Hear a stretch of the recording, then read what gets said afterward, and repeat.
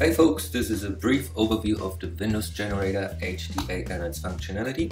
I'm running the full version of the generator, and so I also have the interior blinds and exterior blind setting. But the Windows generator itself, it's based on these two tabs, these two settings, the surrounding and the generator itself. The settings are pretty straightforward. I'm in Houdini here, but the settings should be everywhere the same depending on your host application, Maya, Unity, Unreal or Maxon Cinema 4D. So it's pretty straightforward. You have sliders for the width and for the height, and that should be pretty easy to create windows in a matter of minutes instead of spending hours modeling. So let's dive right into it. So you have the window itself, it's on and off. You have the double wings, which is pretty nice. You can change the middle position. You can go from vertical to horizontal depending on your likings.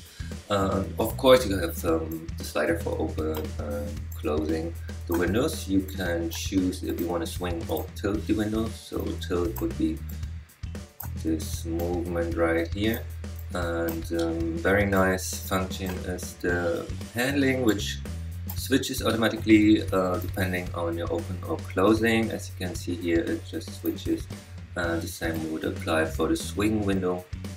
So that's pretty neat. Of course, you can customize your window in a lot of ways. For example, you have the wing profile size, you have also the frame, and you have the distance frame wing, which is actually the distance between the joints and the wall. So that would be here.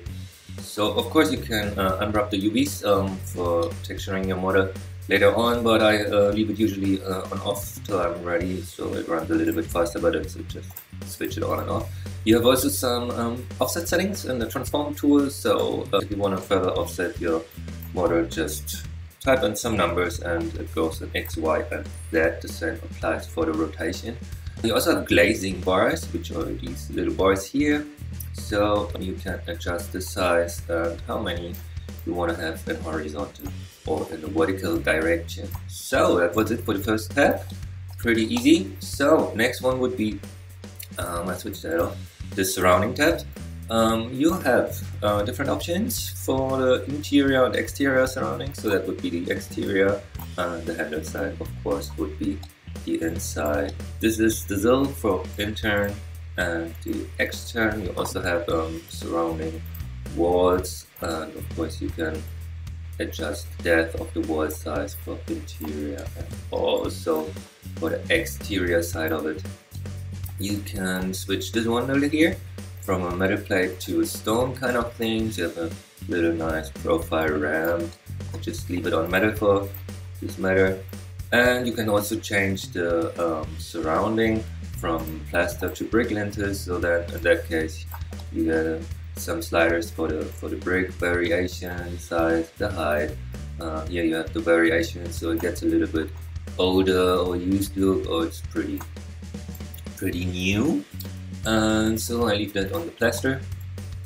What else can you do? You can have a railing in 3 different versions. So you have 2 wireframes and a glass one. You can of course adjust the height, and in the wireframe you can also the number of braces. So that's pretty straightforward. You also have a little nice feature. That's the surrounding crown. You can have a triangle shape or you can have a round shape. You know, whatever you like. That's just a little neat feature about any other setting, but it of course adjusts to your slider work. It's all procedural, so you can come back later, switch it on, switch it off.